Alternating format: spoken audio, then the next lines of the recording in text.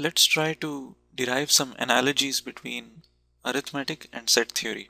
Now in arithmetic, if we look at the addition operation, we know that x plus y is equal to y plus x for any two numbers x and y. So for the addition operation, if we change the order of the operands, so the operands are the numbers on which the operation of addition is being performed. If we change the order of operands, that is if we switch x and y, we know that it doesn't change the result of the addition operation.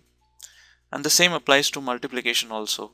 X multiplied with y is the same as y multiplied with x. So this property of an operation of yielding the same result even if the order of the operands is switched is called the commutative law.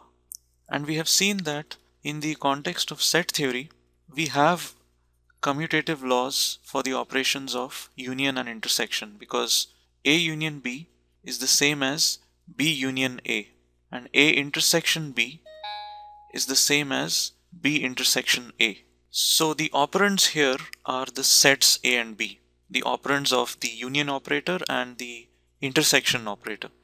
So if we switch the order of the operands, it doesn't make any difference to the result of the operation, whether it's union or intersection. So both union and intersection satisfy the commutative law. Both these operations satisfy the commutative law.